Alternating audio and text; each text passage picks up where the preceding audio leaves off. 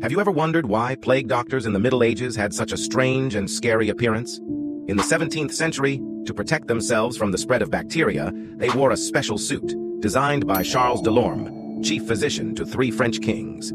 This suit is black, symbolizing death, and has many parts covering the neck, arms, and legs.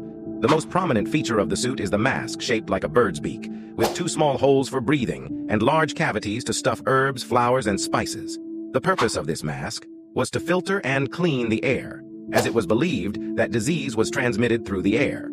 But the plague is actually caused by a small flea called Yersinia pestis, which transmits bacteria from person to person or animal to person. Perhaps this outfit happened to protect them from flea bites. Now, the plague doctor's uniform has become a historical and cultural symbol of the Dark Ages. Subscribe to the channel for more interesting information.